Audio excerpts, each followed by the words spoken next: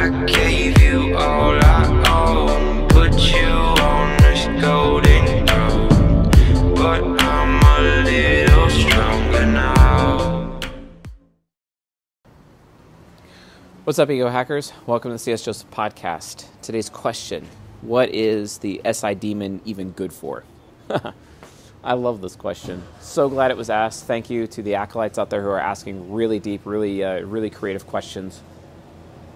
When I have the opportunity to film these great questions, sometimes I go beyond my minimum of 10 minutes and get really deep because I just really care about the topic. And this is absolutely one of the topics I care about the most. So to the acolyte out there who asked this question, thank you for giving me this opportunity. I'm so excited for it. But understand that there is some companion content that goes along with this particular video. Well, I'm going to be discussing some of the intricacies and like what the real value is of having introverted sensing demon and why it's so important and why it's necessary, especially in the context of relationships. That being said, we have some episodes in the journeyman area relating to the hypocrisy of INTJs and INFJs, which this episode is about because they have introverted sensing demon. But also the demon function episode that we have there, which goes in really deep about introverted sensing demon. Make sure you guys watch that content in addition to this video so that you can get the complete picture. So I'm not going to be going deep into what's already presented in the journeyman stuff. I'm going to be basically treating this video like a little bit of an addendum to those videos, from a relationship perspective, to show you how valuable introverted sensing demon actually is. It is insanely valuable. The thing is, though, is what I've noticed about people who have introverted sensing demon, right? They themselves do not know how valuable it actually is. They often see it like a burden, right? And don't get me wrong, it absolutely can be a burden to have introverted sensing demon, but it also has some insane value too. So let's talk about some of the burdens first. Like, all of a sudden cutting yourself, and you have no idea that you did cut yourself. Also, introverted sensing demon makes you feel entirely disconnected to your own body, basically. You don't actually feel like you can, you actually sometimes feel like you're just jumping out of your own skin on a regular basis, and you lack a lot of physical self-awareness. You end up pushing yourself way too far. This ends up leading to like lack of sleep, which ends up leading to a host of health problems relating to lack of sleep. That's why introverted sensing demons, out of all the 16 types, usually have the lowest lifespan. But every introverted sensing demon person that you actually talk to, what's funny is that they're like, yeah, I'm okay with that. Especially INFJs. They get that self-destructive nihilism that they have, they point it internally, whereas the INTJ points their self-destructive nihilism externally. And it's just so fascinating to see. So fascinating every single time to see that. But yeah, introverted sensing demon can be a huge burden. And also, it ends up, there's always a little bit of demon in the hero, and their introvert intuition hero are constantly like trying to find the quick fix, the quick way of doing things, and it ends up becoming just like, oh yeah, hey, I'm going to take shortcuts and do shortcuts on literally everything in my life. And that's the problem. That's really the problem. So the lesson of the demon, as I'm always talking about the lesson of the demon, is that in order for an introvert intuition hero to actually get what they want, they have to be willing to put in the actual effort to get it. It's so funny how introvert intuition heroes are all about trying to find the effortless way, or the path of least effort, or the path of least resistance in order to actually get what they want. But this is entirely false.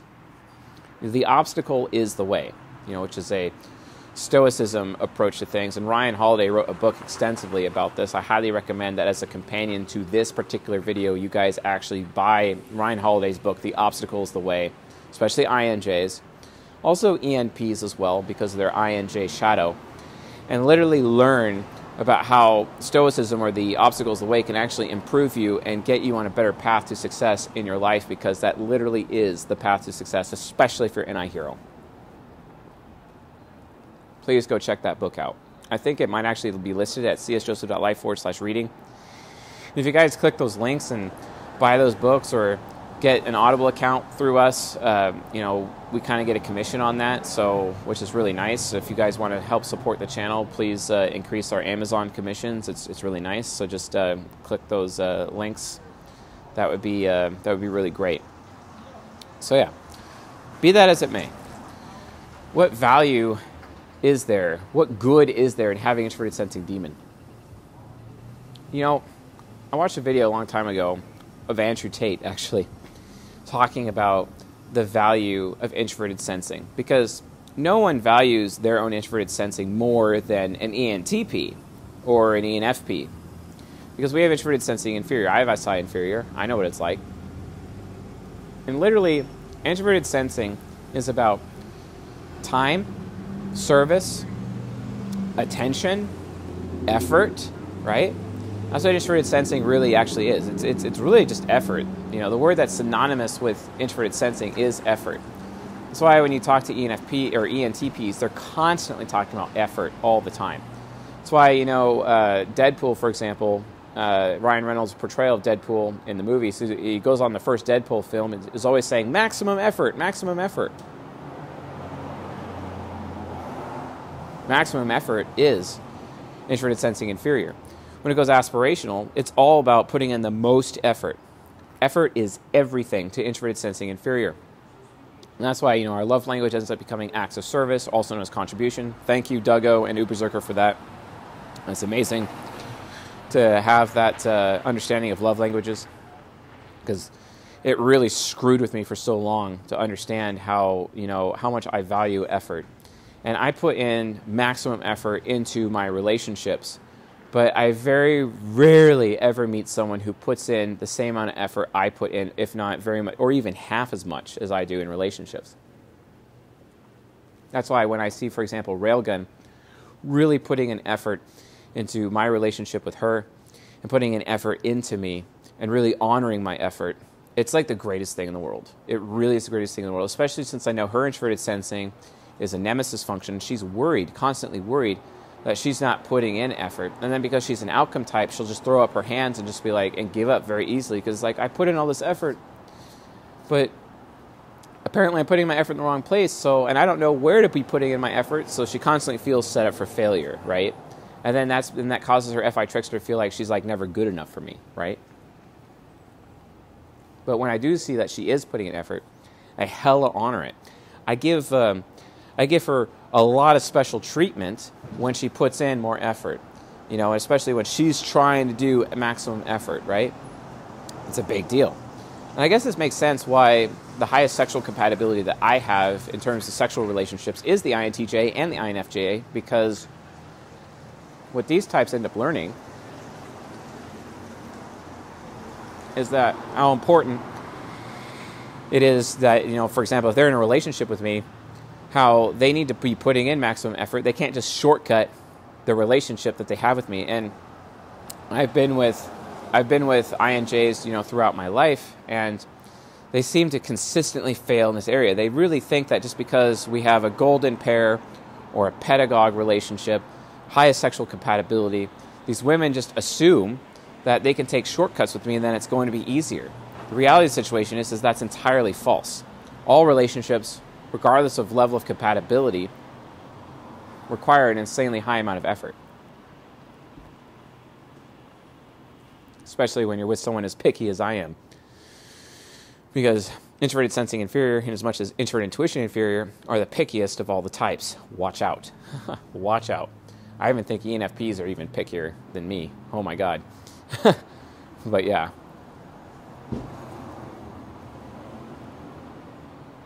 That's a really good cigar. Very good cigar. So, that being said,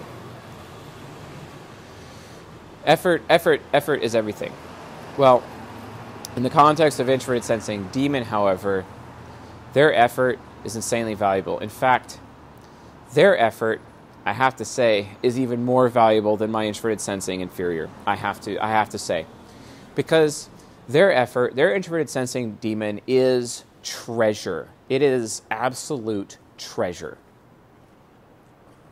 And it's so funny because, an INTJ, for example, an INTJ is all about Got to find the ashtray over here. There it is. So introverted sensing, like, they're wayfarers. Wayfarers understand everything about treasure. They're trying to gather up for themselves as much treasure as they can, and then take that treasure and find out who they can share that treasure with, right? What they have to understand is that, what is that treasure? What is the essence of that treasure? And that treasure really ends up becoming stored up effort, right? That's what introverted sensing demon is all about. It actually is storage of effort. Very small storage. They're not storing up much. They're not storing up much treasure, much effort within themselves. But what they do is of the absolute highest value. And if you remember what Andrew Tate said, when it comes to like your relationships with women, don't just give your time and your attention to just any woman. Your time and attention is the most valuable thing you have as a man. And I entirely agree with that. I absolutely agree with that. Like, women in my life, if they disrespect me, if they're not making me number one priority, especially like from my perspective, because I'm a malevolent, envious ENTP. Why is that relevant? It's relevant because I'm malevolent, what's missing from me is fanaticism, which means I require my woman to be a total, absolute fan, like a total fangirl, basically, of me as a person. Not a fangirl from the perspective of C.S. Joseph, but a fangirl of Chase, basically. That's why it was like so important, or it's such a big deal, when Railgun told me to my face, like, look, I didn't marry C.S. Joseph, I married Chase. And I'm like, oh yeah, that's great, that's super valuable. You know what I'm saying? And that's the thing, like, it's all about where you're placing your effort. But again, it's time and attention. Like, I'm going to give time and attention to a woman who basically is fanatical about me, right? Because I'm malevolent and I'm missing the fanaticism side of my own octagram, basically. But then it also counts, from the deadly sin living virtue perspective, because from a deadly sin point of view, my octagram, my deadly sin is envy. So I'm extremely envious, which means what's missing is compassion. So I prefer women in my life who are very compassionate to me. That's one of the things that Railgun actually struggles with herself, because no one's really been compassionate to her. And because of that, she doesn't have anyone to really mirror that high level of compassion. So like, here I am, this outlier in her life, basically being compassionate to her, because it is still my living virtue, right? And I could still be compassionate to Railgun. But because nobody else is compassionate to her, she doesn't really have a lot of data for her extroverted sensing hero to read, basically, and to work with. And I'm the only source, so I'm just an outlier. She has ISTJ shadow, which means she needs to have a consistent amount of data in front of her that her extroverted sensing hero is able to consume. So in this case, she needs to have people being compassionate, more than one, at least, like a pattern of compassion, so at least 3 people being compassionate to her on a regular basis, so that she herself can be a compassionate person, right? So again, women in my life, in terms of time and attention, I expect them to be compassionate towards me, and I expect them to be fangirls of me. I have that expectation because of my octagram, right? Well, it's no different with INJs. INJs have the same issue, and it really comes down to time and attention. Their investment in terms of time and attention, in terms of their relationships, is absolutely everything. And because it's coming from an introverted sensing demon, okay, that means their time and their attention coming from an INJ is more valuable than literally anyone else's. So I had an INJ in my life who was dating and getting into dating and understanding dating and how that worked. And I had to explain to this person, like, look, your introverted sensing, your time and attention that you give to a member of the opposite sex, you need to treat it like it's the most valuable treasure that you actually have. Going in line with what Andrew Tate said.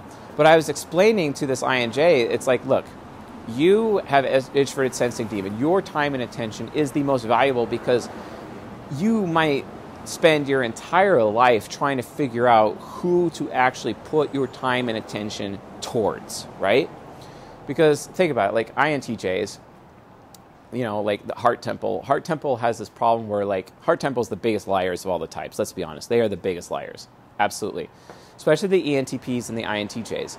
We like wearing masks. The ENTP can create masks at any moment, right? And wear a mask, and then they craft identities. Whereas the INTJ ends up crafting one identity for themselves, one mask that they wear 100% of the time. And they're only going to take that mask off for literally just one person. Literally one person is what they're going to do. One person. This is why INTJs, or INJs in general, don't allow themselves to get close to people with in terms of relationships until they know for a fact that this person is exactly who they want, and then they'll give up their time and attention, because they know their time and attention is so valuable that the second that they give it to someone, they are attached to that person. They are attached to them, and they will never let go of that person for the rest of their life. This is one of the reasons why, especially INJ women, need to go out of the way to have as small a body count as possible, because they are at the highest risk of comparing their past sexual relationships with whichever current sexual relationship they are in. And that makes them the most likely to, initiate divorce in terms of development phase, or initiate breaking up when they hit development phase in their late 30s with men. Don't forget, 83% of all divorce out there is actually initiated by women. So INJ women play a huge, huge role in this.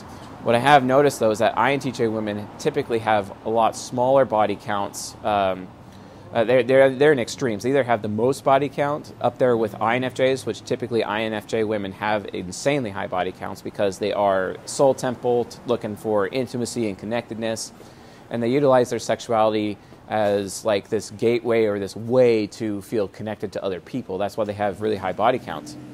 But for an INTJ, it's more of extremes. They're like Madonna, who is an INTJ, who has had sexual relations with thousands of men. And she even wrote a book when her body count got above 1,000, basically. Or you have the INTJ woman whose body count is like basically 0 or 1 or 2. It's like extremely small, right? And this ends up becoming, a big deal. But it all centers around their introverted sensing demon. Which man did they choose? Which person did they choose to share the most deepest, darkest part of themselves, which is where they have their buried treasure, which is ultimately their introverted sensing demon? So what INJs need to learn is that when it comes to, they can't just give their time and attention to just anyway. They have to learn how to leverage it, especially in relationships. It's like, hey, if I'm bothering to give you my time and attention within the context of a relationship, if I'm bothering to go that far for you, that means I'm already all in. Therefore, it is perfectly fine for me to expect a same level of investment. Because from the INJ perspective, they're either all in, they're going to put in all of the effort in, where it almost is like, the introverted sensing demon is almost acting like a hero to a point, because there's always a little bit of the demon in the hero. Their anti-hero has that introverted sensing demon aspect to it, because this is the battleground of titans, basically, from a cognitive reflection standpoint. If you want to learn more about cognitive reflection, you want to watch the season 18 episodes on it in cognitive mechanics inside the journeyman area, csjoseph.life/members to become a journeyman member, and the login is at csjoseph.life/portal. And if you want to see a menu of like basically all the products that we have available, just go to the portal and you'll see them there listed. So from that perspective, it's really a big deal, just to understand that, like, from an introverted sensing demon perspective, like, your time and attention is the most valuable thing about you. Leverage it. Only give your time and attention to people that you actually want, that you actually desire. But the thing is that your extroverted sensing inferior can see that they are putting in that same high amount of investment, that same high amount of effort, that same high amount of loyalty to you. I've heard INJs throughout my life tell me that they are loyal to a fault. It's really not necessarily that they're loyal to a fault. It's more like they are attached to a fault. This is why I recommend to every INJ out there, especially women, and I say, read the book Attached. And I do technically have to thank my INTJ ex, Andy, for turning me on to that book, because a lot of my introverted sensing demon work actually came as a result of interacting with her and reading that book and following those recommendations. Yeah, sure, while our relationship was an absolute total shit show, at the end of the day, I learned some extremely valuable lessons. And, as a result of that pain, I ended up becoming stronger and more effective at this science. And so I have no choice but to actually thank her for that, because it just made me better. You know what I'm saying? So from that perspective, you have to understand that, you have to learn how to leverage. You have to leverage your introverted sensing. But how do you leverage it? Well, here's some example. When you're sharing your treasure, your time and attention, which is treasure, when you're sharing that treasure towards a member of the opposite sex, it's not a bad thing for you to expect them to pay you tribute, basically. Pay you tribute, right? Because you already are paying tribute to them with time and attention. And if they're not giving you time and attention, what the hell? Seriously, what the hell? What are you doing? No. That is so disrespectful. That is so meaningless. That is such a slap in the face to an INJ. The problem is that now we live in this, pickup culture. We live in this, casual sex culture, this Babylonian bullshit culture of the United States of America within Western society that we live in. And because of that, women are encouraged to engage in open hypergamy on a regular basis. And they end up not realizing the value of their own time and attention with their introverted sensing demon, or if they are an SI inferior woman, for example, they're not really understanding the value of the INJ men and their introverted sensing. Because I've noticed so many times the INJ men in my life and the women and the NP women that they get with, or any woman that they get with, these women don't really place that high a value on the time and attention of introverted sensing demon, because they're so used to getting attention from men all over the place, constantly. A woman will never have to deal with loneliness. I don't care if you're an INFJ woman or an ESTP woman, and you are technically the loneliest out of all the types just by virtue of being an ESTP or an INFJ woman, but still, you will never be as lonely as any of the other men out there, specifically because of just how our culture works, right? Because of this cultural environment that we have when it comes to putting women on this pedestal that we have consistently, where our entire culture, men are expected, if not actually do behave like Adam did in the Garden of Eden, basically, and is putting women consistently on a pedestal. So what men have to learn, especially INJ men, they have to learn to leverage their time and attention. Well, again, one of this way is it ends up becoming something we call the test of the demon, the test of introverted sensing demon. I don't really talk about test of demon. I've been talking mostly about the test of the parent and the test of the critic in the context of bronze pair relationships, also known as the natural pair. And that is covered extensively in, we have a lecture series, Season 14, Part 3, in the Journeyman member section. If you want to learn more about natural pairs, check that out. But the test of the demon basically is you have to see yourself as an INJ when you're in a relationship with somebody, and it could also extend beyond relationships. It also could extend to your career, it could extend to your family, it could extend to your friends.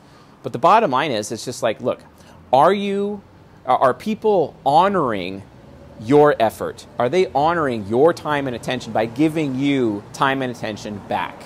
Are they giving your extroverted sensing inferior that time and attention? Because you know that you are going to be attached to a person, or attached to a job, attached to a family, attached to friends. You're allowing yourself to get attached.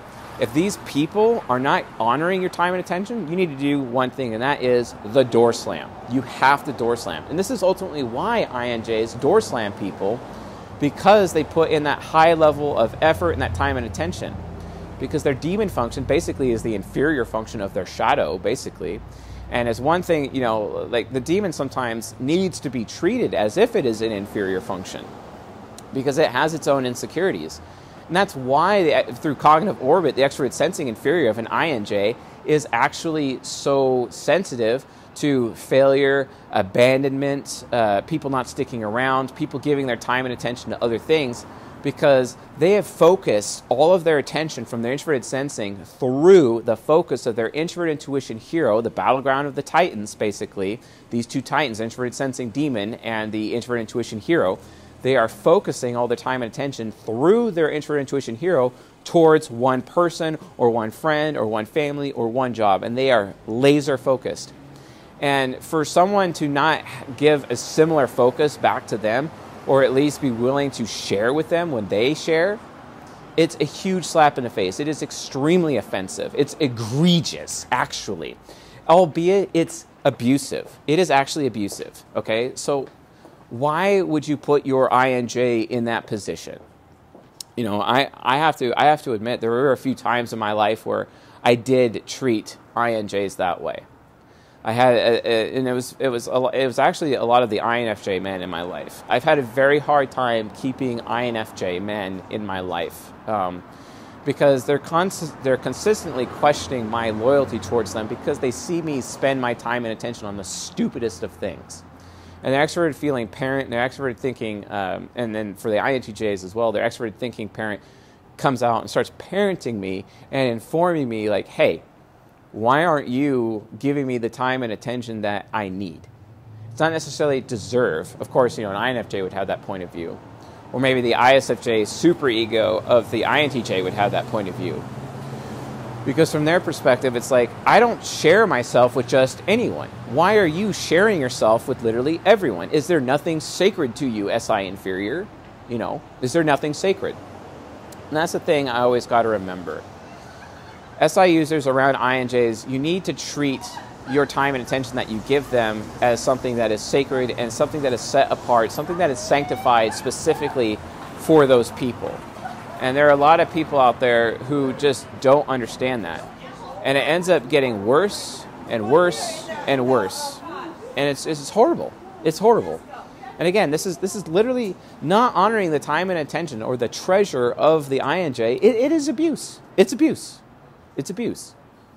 You know, just like, you know, someone not honoring my performance, you know, as I'm putting in a lot of effort towards someone, and I have to make sure that I'm performing well with my extroverted sensing demon, that is how you would abuse me, the ENTP, right? So abuse ends up becoming the serious problem, and it literally comes down to whether or not someone can pass the test of the demon. It's like, you know, so what INJs end up having to do, especially in terms of a relationship, what they end up having to do is that they have to learn how to squelch and be really careful who they give their time and attention to.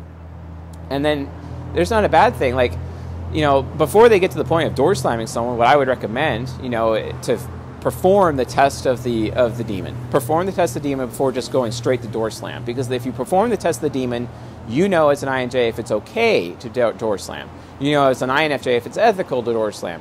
Or you know as an INTJ that, yeah, I'm doing a good thing here. I am doing what is rational for myself. I need to do the test of the demon. It will give them the evidence that they need to make the decision to door slam. Sometimes I see INJs door slam too quickly, especially because they've been hurt. And that introverted sensing demon ends up becoming abusive itself because it will start punishing other people in their life for things that other people have done to them. So it's like, hey, these past men or these past women in my life have hurt me, and you are behaving in a similar way. So that must mean you're going to do the same thing that they're doing, that they did to me, so I'm just going to treat you the same way, as if you're abusing me, when that's not actually what's going on. INJs really, really struggle with not finding innocent people guilty based on past abuse that they've suffered. All the more reason to read the book Attached and the book Codependent No More. I highly recommend that. So that ends up becoming a problem. They just want someone to treat them as if they are sacred, to treat their time and attention as sacred. And so you, as an SI user, need to make sure that you are setting pieces of yourself that you share with them, specific with them. And this is especially important if you're a man and you have a polygynous lifestyle where you have multiple women and you're having multiple relationships with multiple women, right? And they're not allowed to have relationships with any other man but just you. When you're an introverted sensor and you're in that position, what you have to end up doing is you have to carve out specific pieces of yourself that you only do and you only share with just them and not with any other woman in your life. That's important. And because of male idealism, we as men actually have the mental capacity of doing that. Women do not have that ability. So this is why women aren't polygynous and they're hypergamous, and men are polygynous naturally within their sexual strategy. So, but again, the bottom line is test of the demon, which means you need to see if these people in your life that you have relationships, friends, family, even job situations, or lovers, sexual relationships. You test these people by seeing if they are willing to pay you tribute. And if they do pay you tribute, which is basically proof to you that they are honoring your time and intention investment in them, if they're willing to pay tribute, well, guess what? That means those people should still be in your life and you shouldn't door slam. If they're not paying you tribute, well, guess what? They're taking advantage of you. They don't actually care about you. They're just using you. You need to door slam immediately and get away from those people as soon as possible. So anyway, folks, thanks for watching and listening, and I'll see you guys in the next episode.